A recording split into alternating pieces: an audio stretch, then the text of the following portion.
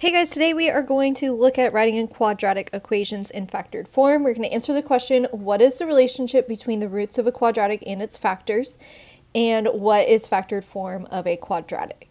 So let's look at the relationship between quadratic roots, or remember roots also means solutions, x-intercept or zeros, versus the factors of the equation. So we have this quadratic equation in factored form, y equals x plus 3 times x minus 1. And we're going to use our calculator to graph it. So I'm just going to type in the factored form, x plus 3 times x minus 1. And now I'm going to graph it. It looks like I have a point at -1, -4, my vertex. And then my y-intercept is at 0, -3, and based on the symmetry of parabola, that point is -2, -3. And then I have my roots at -3 and 1. So there's the parabola.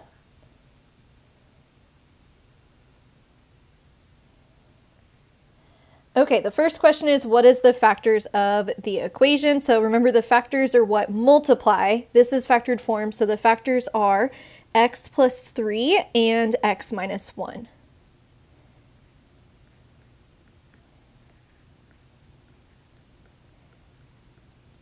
And then it says, what are the roots of the parabola? They are at -3 and 1.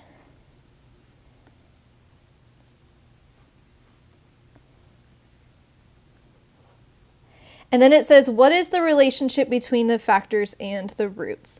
So let's take a look.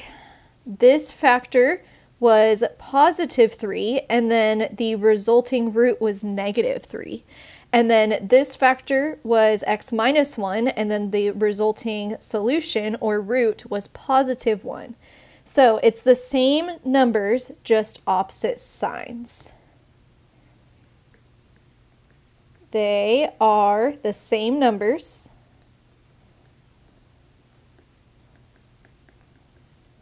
just opposite signs. So if you think about zero product property, it makes sense why they are opposite signs, because if we were solving this using the zero product property, I would set x plus 3 equal to 0. And I would subtract 3 and get x equals -3. And then the other factor was x minus 1. So if I set that equal to 0, I would add 1 and get x equals 1. So that's where the opposite signs come from, okay? So if we have something in factored form, it's going to be opposite signs from what is graphed. So we can use this to write quadratic equations from roots. Here is factored form. The shape of the parabola times one factor times one factor. And we use the minus sign because we know that the factors are the opposite signs from the roots. So here's more detailed steps of what we're going to do. We're going to identify the roots or solutions, and then we will label that as m and n.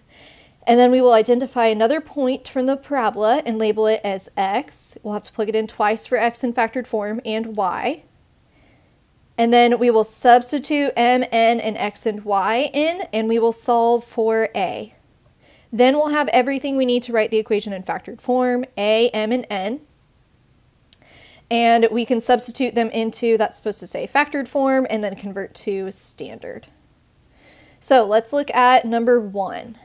They want us to write the equation in factored and standard form. So I need to identify out of these ordered pairs which ones are the roots and which one is the point. Well, -5 and -3 are going to be the roots, since the roots are the same thing as the x-intercept, and the x-intercept is where y is 0. So I'm going to use a different color. Those will be m and n. And then my point that I'm going to use to help me write the equation is -2 and 9. So now I'm going to write down factored form. It is y equals a times x minus m times x minus n. And I'm going to substitute in m and n with -5 and -3. And then x I'll have to substitute in twice, and y. And then I can solve for a. So let's go ahead and do that. y I'm replacing with 9. So it'll be 9 equals a times x is negative 2. And then we can put minus negative 5, or we can just recognize that it's going to be the opposite of m, and the opposite of negative 5 is positive 5, times x was negative 2, and then opposite of n would be positive 3. Okay, so now I just need to finish solving for a. I'm going to simplify those numbers inside the parentheses, and I get 9 equals a times negative 2 plus 5 is 3. And negative 2 plus 3 is 1. And then a times 3 times 1, I can write that more simply as 3a. And then I divide by 3. And 9 divided by 3 is 3. So 3 equals a. So I found a. Now I can write the equation in factored form. I have a, it's 3. I have m, it was negative 5, and I have n, it was negative 3. So, all right, let's write this in factored form. It will be y equals 3 times x, and then opposite of m is going to be plus 5, times opposite of n will be plus 3. So there is factored form, the first thing the question was asking for. Now I need to convert this to standard form. So I just need to multiply these three things together. There's a couple of ways you can do this. What I'm going to do is I'm going to multiply this either with FOIL or the box, and then I will distribute that 3 to it. So let me do the box with x plus 5 times x plus 3.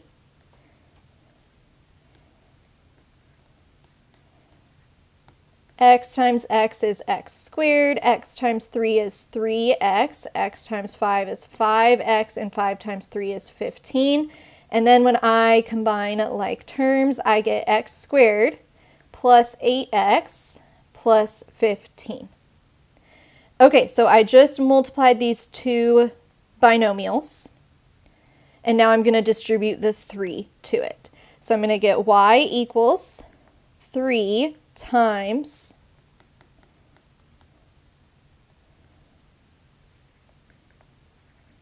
x squared plus 8x plus 15. So now I distribute y equals 3x squared plus 24x, and then 3 times 15 is 45. So we can double check that we did this correctly by graphing both of these equations. Let's start by graphing the factored form. 3 times x plus 5 times x plus 3. And it looks like I do have negative 5, 0 and negative 3, 0. And then if I go up, I can probably find that 0.29. Yes, it looks like I have a point right there at 2,9. Okay, so I wrote the factored form correctly. Now let's make sure that I converted to standard form correctly. 3x squared plus 24x plus 45. Looks like it's the same parabola, so I did it correctly. So that's how you can double check with a graphing calculator. Okay, let's look at number 2. They gave us our solutions, which are the same thing as x-intercepts roots. So those will be m and n, and then they gave us a point, x, and y. So I'm going to start by substituting into factored form, which is y equals a times x minus m times x minus n. So now we're going to replace m and n with negative 3 and 1, and then x and y with negative 5 and negative 3. So y, I'm going to substitute with negative 3, equals a times x is negative 5, and then the opposite of m is positive 3, times x is negative 5 again, and the opposite of n is minus 1. Okay, now let's simplify those numbers inside the parentheses, and I get negative 3 equals a times negative 5 plus 3 is negative 2, and negative 5 minus 1 is negative 6. So I get negative 3 equals negative 2 times negative 6 is 12. So negative 3 equals 12a, and then I divide by 12. And negative 3 over 12 simplifies to negative 1/4. So now I have a, it's negative 1/4. I have m and n, negative 3 and negative 1. I can write this equation in factored form. It'll be y equals, a was negative 1/4 times x, the opposite of m is plus 3, and the opposite of n is minus 1. So there is factored form. Now I just need to convert this to standard form.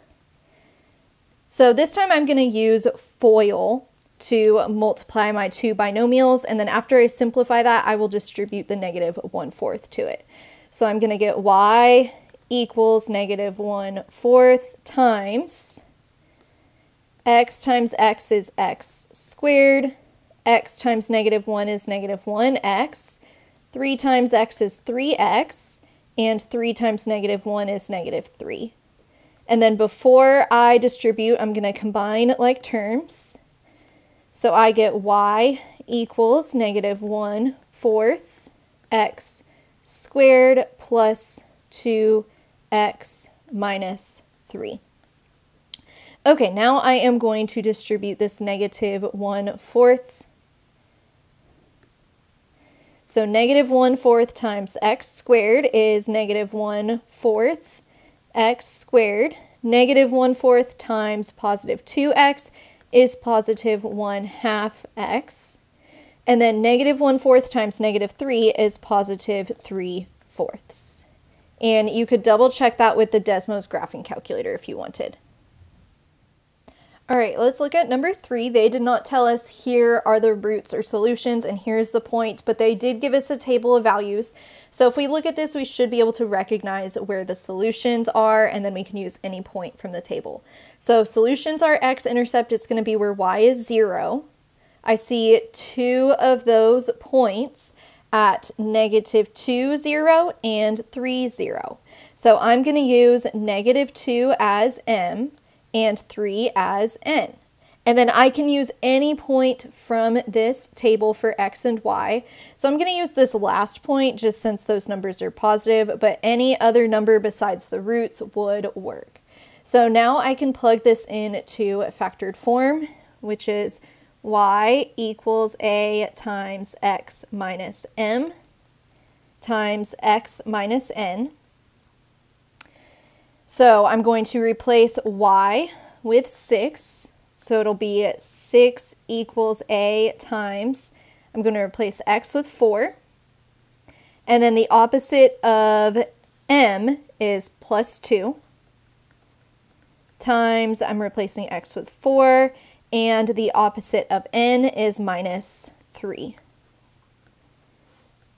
All right, now let's multiply or simplify those numbers inside the parentheses. So I get 6 equals a times 4 plus 2 is 6, and 4 minus 3 is 1.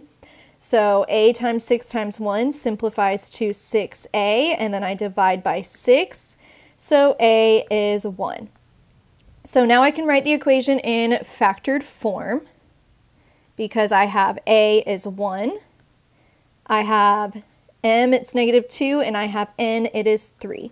So in factored form, our equation will be y equals 1 for a times x, the opposite of m is plus 2, times x, and the opposite of n is minus 3. And then I don't really need to put that 1 there, so I can simplify this by writing y equals x plus 2 times x minus 3. So there's the equation in factored form, and all I have to do to convert this to standard form is multiply this binomial times a binomial. So you could use FOIL. I'm going to use the box this time. X plus 2 times x minus 3, that's x squared. X times negative 3 is negative 3x. X times 2 is 2x. And 2 times negative 3 is negative 6. And now I'm going to combine like terms, and I get x squared minus x minus 6. So that is the equation in standard form. Y equals x squared minus x minus 6.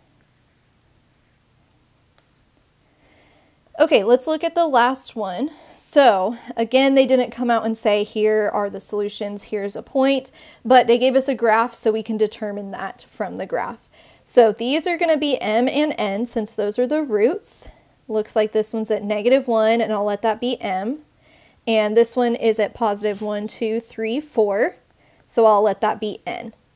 And then here is the point that they want us to use since they have it marked, and that is at 0, 4. So I'll use that for x and y. So now I can substitute into factored form, which is y equals a times x minus m times x minus n. So I'm going to replace y with 4 equals a times, I'm going to replace x with 0. And then the opposite of m would be positive 1. Times, I'm going to replace x with 0. And the opposite of n, which is 4, would be minus 4. Okay, now let's simplify by doing the numbers inside the parentheses. So it'll be 4 equals a times 0 plus 1 is 1 times 0 minus 4 is negative 4. And a times 1 times negative 4 simplifies to negative 4a. So 4 equals negative 4a. And when I divide by negative 4, I get that negative 1 equals a. So now I have everything I need to write the equation in factored form. I have that a is negative 1. I have that m is negative 1 and n is positive 4. So let's write that equation in factored form. It would be y equals a is negative 1 times x, the opposite of m is plus 1, x, and then the opposite of n is minus 4. And then there's just a little bit more simple way I can write this. Instead of putting negative 1, I can just put a negative sign there. So it'll be y equals negative times x plus 1 times x minus 4 for the factored form. And now I need to convert this to standard form. So I'm going to multiply the binomial times a binomial, and then I will just distribute a negative sign to the product. So I'm going to use the box for x plus 1 times x minus 4.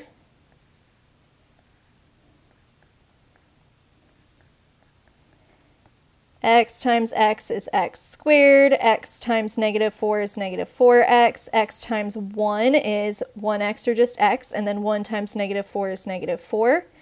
And then I combine like terms, and I get x squared minus 3x minus 4.